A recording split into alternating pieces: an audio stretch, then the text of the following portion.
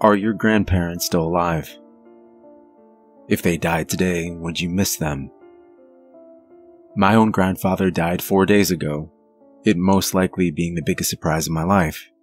Yes, people die, but I hadn't even known of his existence until that Monday evening phone call. John Walker? Yeah? I'm afraid I have some bad news. The caller, my grandfather's lawyer, went on to inform me of multiple family details I hadn't known. First, I had a grandfather named William. Second, he had died by suicide, a self-inflicted gunshot wound. And third, I was to be the sole beneficiary in his will, contingent on only one fulfillment. Which is? I asked. There was a slight hesitation on the other end before she continued. It would be better if I explained in person. Could you come by tomorrow? I hung up the phone and tried to get some rest before my drive through the mountains. The strange new information swirling around in my mind like glitter in a snow globe before finally falling gently to the ground below. Having been adopted as a child, I had never known any of my real family. Maybe it's better that way. Despite finding out about the life and death of a man I had never known, I slept well that night. The next morning, after checking the weather forecast, I quickly replaced the front windshield wipers and headed north. While he had lived surprisingly close, all things considered, the drive would still take nearly 6 hours, and the upper part of the state was due for the first snowstorm of the year. Part of me was looking forward to seeing the area again, my last experience with a white substance being 15 or more years ago, growing up with a family that had taken me in. The drive started with rain at first, a slow plop for 5 or so minutes, and then a steady plastering of the windshield. 2 hours or so later after that, the snow began to fall.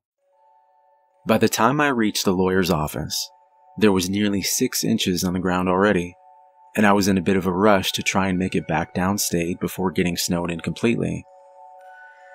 Hello. You must be John. I'm Cindy. She would have been stunningly beautiful under any other circumstance, her dark hair falling perfectly across her face, and a pair of the darkest green eyes I had ever seen staring back at me as she extended her hand forward. Hello, Cindy. I used the phrase, under any other circumstance, because, well, not only did the untimely death of a family member, if you could call him that, spoil the moment, the woman seemed completely devoid of any emotion, almost like a doll. It's hard to describe, and I fear I cannot do Cindy justice. Perhaps all you need to know is that there was something not quite right about my grandfather's lawyer. She was too perfect, if there is such a thing. After going over the finer details of his estate, Cindy quickly got to the caveat. It is all to be yours.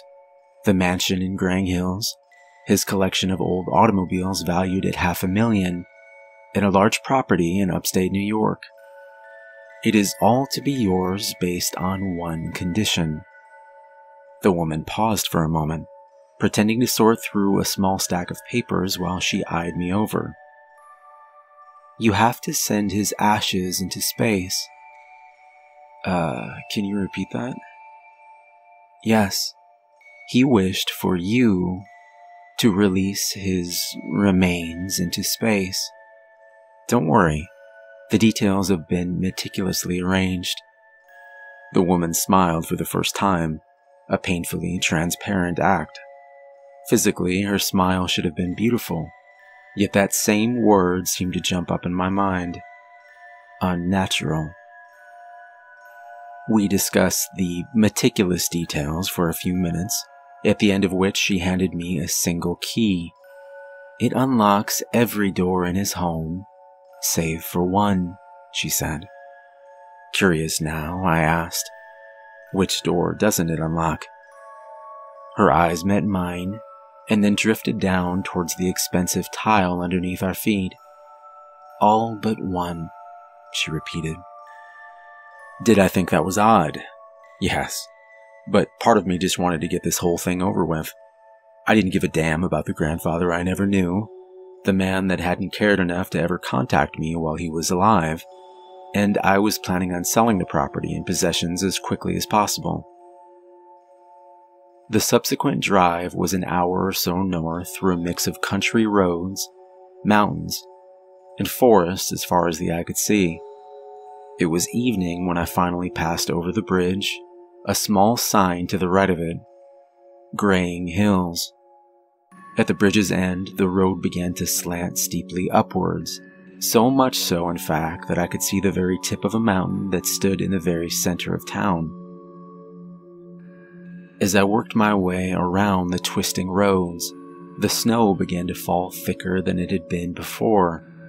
The weather was odd in itself, and I couldn't remember ever seeing snow fade for a few moments and then become a violent storm the next. It was almost as if Graying Hills was its own world apart from the one I'd known. But that was silly. Surely the odd series of twisting roads and foreboding hills were to blame for the rare weather conditions that forced their way against me as I drove upwards. Jesus, how long does it take to reach the top? I noted the time on the dash, 11:27, almost midnight. What happened next was unlike me, to say the least, that as I finally reached the top of the mountain and noted that the clock read exactly midnight, I felt a feeling of dread. I was not religious, I was not superstitious, yet the feeling had been unmistakable. Midnight. I turned the ignition off with a click, opened the door, and set my feet onto the cold ground. It felt almost familiar, but that was impossible. It was hard to see anything in such darkness, but the top of the mountain seemed far larger than it had looked from afar. A mile in diameter? Maybe more. I would explore in the morning. For now, I just wanted to get some rest. Walking up to the old two-story home, I found the old key my grandfather's lawyer had given me and turned it clockwise until hearing a click. The door opened easily, creaking softly and showing nothing at first glance. I flicked on the phone's flashlight and stepped into the entryway. A chandelier hung far above me as I scanned the home. It seemed pristine, almost untouched. There was a large stairway leading upwards, where I had been informed there were 2 guest bedrooms, and directly ahead of me sat a long hallway, to which I seemed unable to see its ending. I placed my hand on the banister and climbed upwards for the last time that evening. Opening the blue and gold door handle to the first room, I was pleased to find a comfortable enough looking bed. The room connected to an old antique bathroom as well, with an artfully tiled floor and a cast iron bathtub that looked as if it could survive a nuclear blast. I was too tired to explore any farther. I slept. I'm not sure how much time passed when something warm brushed up against the side of my face. I let out a scream that could have woken the dead. Luckily for me, it didn't. The dead stayed that way. For now, at least. Whatever the hell it was, I swatted it quickly away from my face and jumped out the opposite side of the bed. Fumbling desperately to find the switch to the lamp, I finally flicked it on and saw, to my surprise and relief, a jovial orange cat. Jesus, you scared the shit out of me. The cat's soft green eyes stared back into mine, as if to say, that scared you. You ain't seen nothing yet. Walking over, I gently stroked the top of his head, to which a soft purr was my reply. After that, I got back into bed and tried to drift back to sleep. I did finally do just that, and this time I dreamt. I dreamt of a lake so still and calm that it seemed you could almost walk across it. I dreamt of the orange cat and the balloon my grandfather had demanded I do my part in sending into space. In the dream, I walked past the water and towards the bright object. In the dream, the balloon wasn't red or blue or green. It didn't have the normal happy enough design you might expect on such an object. My hand reached out towards a single silver post the balloon had been attached to by a rope. Without thinking, I untied it. Without hesitation, the object floated happily up towards a sky filled with clouds. It was then that I finally realized what had been painted on the outside of the thing. But it wasn't painted exactly, was it? There was a face of an old man, his bright blue eyes staring across the distance between us. The man grinned widely as if pleased, as the balloon lifted farther and farther into the sky. A soft melody began to play in my mind, and then I awoke. This time to sunlight. It was morning, a beam of light passing through the foggy window and onto my face. Looking around the room groggily, the cat that had scared the life out of me earlier was nowhere to be seen. Checking the alarm clock on my phone, I was relieved to see there was still plenty of time. I got dressed, brushed my teeth, and headed downstairs. Part of me wanted to explore the house farther, but the directions had been specific. At exactly 10 o'clock, I was to untie the balloon. Heading out the front door, I was surprised to see the vast body of water before me. It was strikingly similar to what I had seen in the dream. A chill went through me as I walked around its edges. I saw it then from a distance, the bright red balloon she had spoken of. I was relieved to see that it at least was different from the dream. Heading closer, I saw that it was already floating at eye level, the only thing stopping its ascension being a white rope that was tied neatly to a stake below. It suddenly struck me just how odd of a request this in fact was. A man I had never known dying by suicide, and then leaving me his entire fortune, which seemed formidable, in trade for doing one small favor after his death, releasing what I imagined was a very expensive red balloon that would carry his ashes up into the ether, and perhaps beyond. And how odd also that his investment was held so haphazardly to the ground below. I figured that even only a moderate amount of wind would have caused the stake to pull free from the ground, and the balloon would have been released far before I had the chance to do it myself. And why was it so important that I be the one to release his ashes anyway? I guess it didn't matter. People were crazy. And if one odd job was all I need do in return for such a fortune, then I would do it. The balloon itself was secured only a few feet from the rocky lake. As I placed my hand on its smooth edges, a cool breeze fell across water, and it began to snow for the first time that morning. Light snowflakes filled the air around me, their company seeming to silence the water on top of the mountain. I knelt down, untied the rope that had only contained a single knot, and felt the balloon's weight in my hand for the first time. It was really heavy. How could it be so heavy? It wasn't large by any means, and only contained my grandfather's ashes, for God's sake. Oh God, the clock. I forgot to check the time, I realized, as the balloon pulled up violently towards the sky above. Shit. And why is the pull of this thing so fucking strong? I tried to force it back down using my body weight, acting like a dog or cat that suddenly became dead weight to avoid a bath or visit to the vet. But it was no use. A gust of wind struck the thing again, and I fell forwards into the water just ahead. I watched the red colors float quickly up through the falling snow, higher and higher. Checking my watch, I saw that the time was 9:44. Close enough. It was just about the time of me losing sight of the balloon, that I noticed a drop of blood on my left hand. I must have cut it on the rope. And then there was a drop on my right hand, and then one on my forearm. Plop, plop. I looked back up towards the sky. Plop, plop, plop. At first I thought, no, I was sure that I was dreaming, or my eyes were just playing tricks on me. They were telling me that what was once only moments ago a fog of white falling gently from the sky was now replaced by a steady drip of dark red.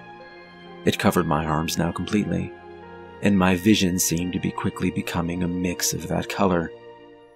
"This way," a familiar voice said, as I pulled my eyes from what I was sure was blood covering my entire body, and up towards her voice. It was the woman from yesterday, her once dark hair now transformed into a flowing sea of red. Without saying a word, I followed her, around the home and through an iron gate behind. "Patentibus," she whispered. The gate opened slowly before her. Yes, I was surely dreaming. The woman I followed through the gate was now completely cloaked in red. The sight of her was magical and terrifying all at once. Yet there was something else that drew my attention away. We were in a graveyard, I realized. Yet that was not what pulled me so. It was the names on the graves. Stephen A. Walker, born September 3rd, 1840, died February 6th, 1907. Linda J. Walker, born January 9th, 1781, died December 21st, 1809. "They're all here," the woman added, pausing for a moment and looking back. The entire family I had never met was buried on this mountain. We walked for a few moments more before coming to the first fresh grave I had seen. Sure enough, William F. Walker, my grandfather. "What the hell is going on?" The beautiful woman replied nothing, only turning to the grave and speaking one word. "Consurgo." She knelt lower and kissed the tombstone sweetly. I watched in horror as the red liquid, of which I was sure was blood, began to fall more rapidly from the sky. Though terrified, I wasn't even all that surprised by that point, when a strong hand reached out from the stained grave and towards the sky above. And then another hand. The red woman extended her arms downwards and towards them. "No," I shouted. "Stop!" But it was too late, the cold hands clutching on and pulling strongly. She braced her feet against the tombstone as not to be dragged downwards into the earth herself. And that's when I saw him for the first time. William F. Walker. His stained red face popping out of the ground first, and then his torso, and then his legs.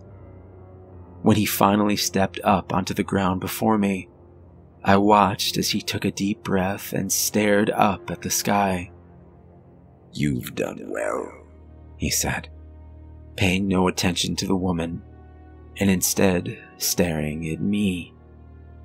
I fell backwards in fear, my body trembling now, and my mind coming dangerously close to snapping.